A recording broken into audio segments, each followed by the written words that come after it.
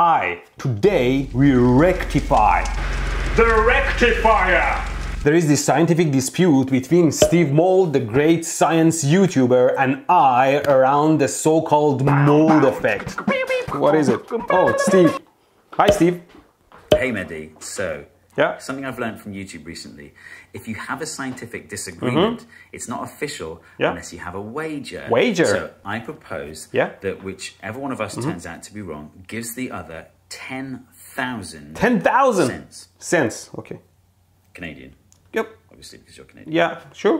What do you think? I think it sounds good, especially since I'm gonna win and it's gonna pay for my lunch money. Now, if we can have someone like Neil deGrasse Tyson to settle our dispute, it would be nice. So you're on! The dispute is just simple mechanics, but if you struggle to understand it, it could have helped you if my sponsor Kiriko was around when you were kids. But it's never late for your children to start with very fun hands-on projects and learn with Kiriko. That's why I got a bunch of these crates for my daughter to try here. Try Kiriko free for the first month using my link kiriko.com/electroboom. Anyway, this is Mould Effect, named after Steve, where you drop this ball chain, it will rise before it falls. I couldn't convince Steve that the reason for this happening is not what he thinks, which is based on a paper published by a professor and his student from Cambridge University, published in the Royal Society. I think their conclusion is incorrect. Well, it's a mechanical problem, so as an electrical engineer, I'm overqualified, but whatever. I'll show you my detailed analysis here. And Steve also just made a video of his analysis in his channel you should watch after my video. Link in the card here and in the description. But at the end of the day, it's my word against his. This video won't be funny, except maybe for the fact that I'll beat Steve. But I really hope that you'll stay and listen and understand our reasoning and judge who agrees that I'm right.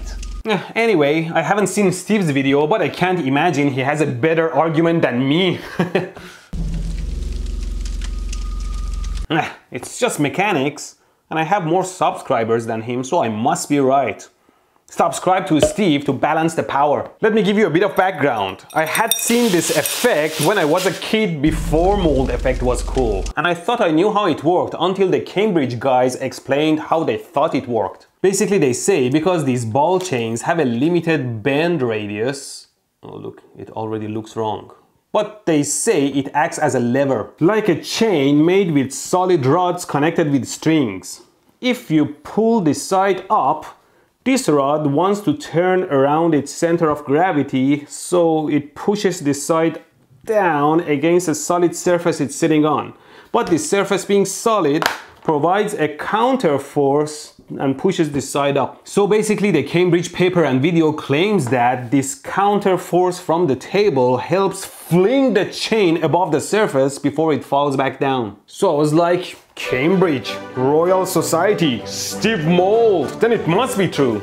But it didn't sit well with me and I was like, it tastes wrong though. This analysis doesn't sound right already. Wouldn't the force from the table also translate into a downward force on this side resisting against the chain rising? Never mind that, if you see here, when I raise the chain from the table, there doesn't seem to be any lever function anyway.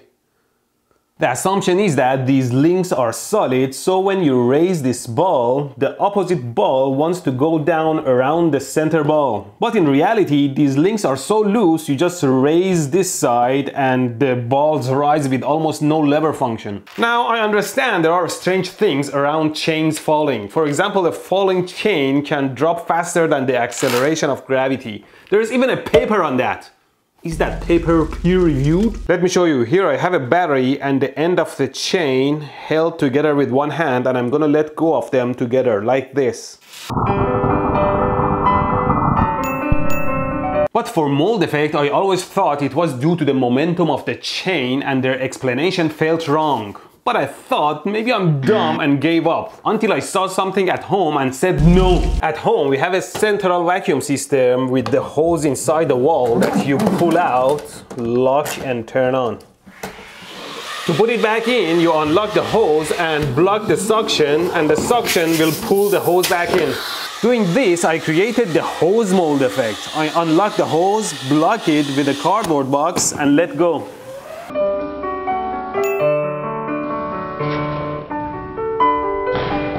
I created the effect without the need to push against any surface. The hose runs parallel to the wall until the end that it turns 90 degrees to go in.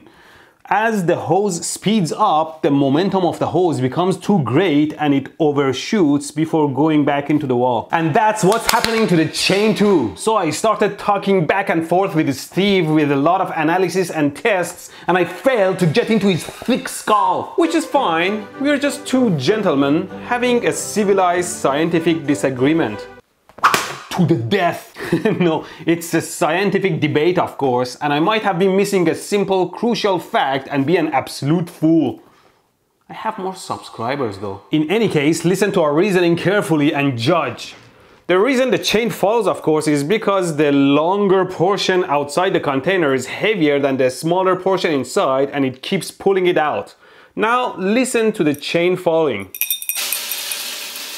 Per my calibrated hearing, after the initial acceleration, the chain continues falling at a constant speed, which is what you can see from all other tests too. But the chain is free falling before it hits the ground. Why wouldn't it constantly speed up? It's a chain after all, so the speed of all the moving links is the same under tension. So this link enters the fall at an initial speed of v, and gravity must take over and make it go faster. But it doesn't, which clearly shows that there is a force equal and opposite the force of gravity pulling the chain back up. This is the key. I could actually count two of them. Those forces happen when a change in speed or acceleration happens that requires force. One is here, where the inertia doesn't want the chain to change speed from 0 to some velocity v.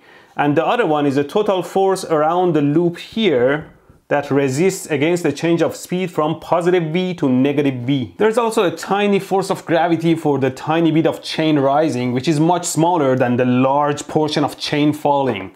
Let's ignore that, and also let's ignore the friction for now. Now force is equal mass times acceleration, and acceleration is equal the change of speed over a period of time. This period of time cannot be zero, as in the chain cannot change from 0 to some speed, or the rising edge cannot change direction instantaneously. Zero time would mean acceleration is infinite, and so the force required, which is impossible. So this time period is finite, and so the two forces I talked about. See, when this chain just starts going at low speeds, these two forces are small because the change of speed is small. So this big force of gravity keeps accelerating the chain. The length of chain between the top here and ground is limited, and so this force is almost constant. Unless you drop the chain from very high and it never hits the ground. In that case, this force keeps growing. Well, let's assume the chain hits the ground and this force is constant. As the chain speeds up under this force, these two forces grow larger and larger until the sum of them becomes equal to the force of gravity, at which point the chain goes at a constant speed. So as I said, a time period is needed here in which the chain curves up, allowing for the vertical speed to rise gradually. And also another time period is needed to allow the chain to accelerate from positive velocity to negative. So you see, the chain must curve up above the surface to allow for the gradual change of speed. The higher the chain falls, the greater the force of gravity, and so the opposing forces become stronger. Now, call me crazy, but during my testing, I may have discovered that the time it takes for the chain to go through the loop is constant, no matter how far the chain drops or the speed of the chain. Given a specific chain, I suppose. Here I painted a link black so we can trace it during the slow-mo. Take a look. 3 drop tests at different heights, and see, the link goes around during the same period. Right here. Let's watch it a bit slower. There, although the chain rises to larger heights for larger drops, the time through the loop seems constant. I don't know why that happens or if that's true. I suppose I could figure it out, but I'll leave it to you. I know one thing though, if that effect is called Mould Effect, then that time constant is Mehdi's constant. If that's true, it also explains that in higher drops where we have faster speeds, in the same time, the chain has to travel a longer distance through the loop, and that's why the loop is taller. Now let me show you a bunch of tests to confirm my theory. First off, the edge of the container is a lie. You don't need it. The chain still rises outside the container, so one less factor. Now, if only we could remove the surface the chain is sitting on to show that the chain still jumps up without the need to press against the surface. I guess we could test that in space, but I still have a way to test it. I put the chain on the ground without these lines touching in an imaginary bottomless container. Have an initial loop here, and like I showed, we don't need an edge here to have the effect going. Then I'm gonna grab the end of the chain and run this way. Do you think we will have the mold effect? Let's see.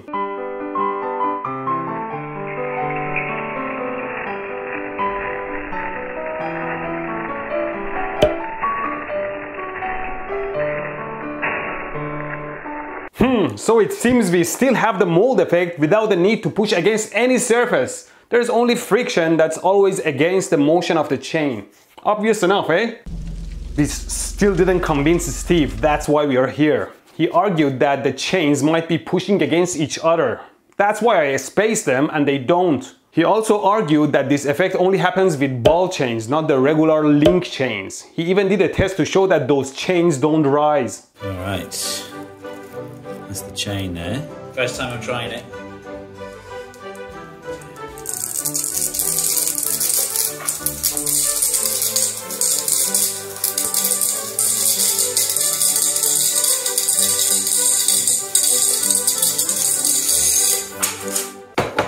Very disappointing. You know, I even chose ones that were like almost like a chain of rods. Since I believe you should be able to create this effect if the friction is negligible, I bought a bunch of this chain to try it, and quickly I realized this chain is terrible for mold effect. Not that it won't happen with this, but that it generates a ton of losses that drags on the chain and stops it from rising. This chain is especially bad. See? Every link generates a lever here that the gravity has to try 10 times harder to pull the chain up, and then bang, it hits the edge here that brings it to a complete stop, and then it falls here, and then another lever, so it's bad.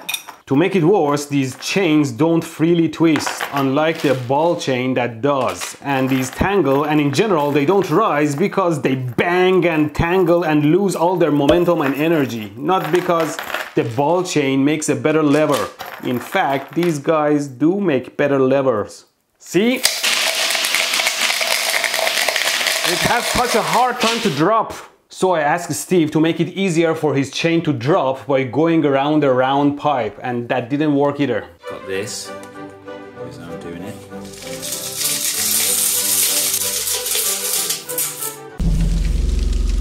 It didn't work for me either, but let me do my 2D floor trick and see what happens. Here's this chain. Let's see if it can do well in its ideal habitat.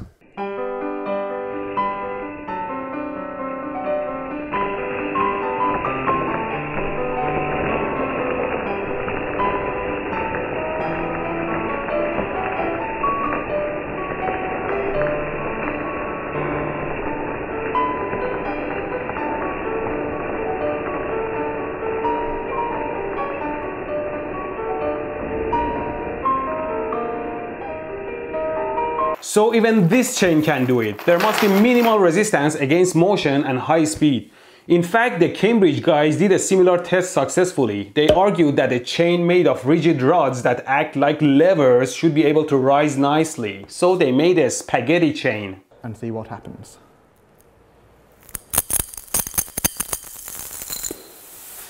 And they also argued that a chain made of metal balls with long strings between them doesn't have the lever function and so won't rise.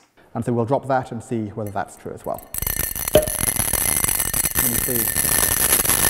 And looking at those tests, I believe both those tests were rigged. See, the spaghetti chain test was done in a bowl so that the chain wouldn't hit an edge. Otherwise, it would lose all its energy and wouldn't rise. The ball and chain test was done in a deep cup so the balls would hit the edge and lose their energy. Rigged! I can show you both those chains would loop on my 2D floor test. So I bought a ton of fishing string and weights and put them like 1.5 inch apart on the string. And the damn thing is already all tangled. Well, let's do the Cambridge test first. But look at this. It's obvious this thing just bangs against the edge of the glass and has a very hard time to drop. Let's drop it anyway.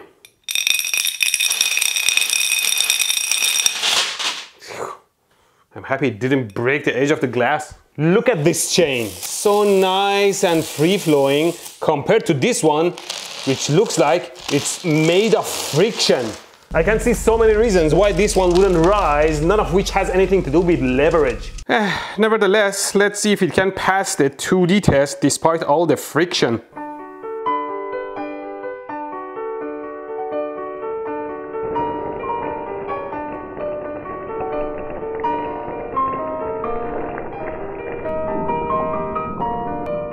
Well, it worked, despite the friction and lack of leverage. Now, if I can make it work dropping it from a height, I'll drop it from my balcony, launching it from my whiteboard with no edge, and hope for the best.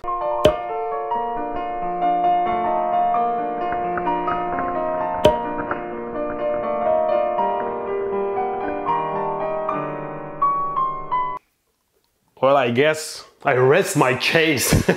Now let me go wash my hands. I hate those lead balls. If I lose this debate, it's because of lead poisoning. Now, before I go watch Steve's side of argument and potentially be proven wrong, I suggest that you make these concepts easy to understand for your kids using practical projects from my sponsor, KiwiCo. KiwiCo offers 8 subscription lines, each catered to a different age group, containing super fun hands-on toys and projects to expose kids to concepts in STEAM.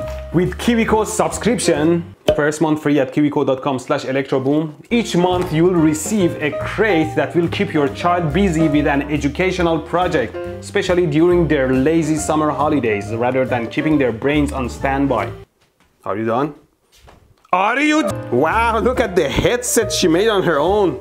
And of course, this is her favorite pencil sharpener now. And you're not done just finishing the project. The book that comes with the project contains a ton of technical information that makes the child excited about the science, techniques, or skills that goes into the project. KiwiCo started by a mom of 3 to spark creativity, tinkering, and learning in kids of all ages. Same as me, they believe if you start small today, having fun building and learning, you will have the confidence and skills to do big things tomorrow. So give this gift to your kids, and thanks for watching.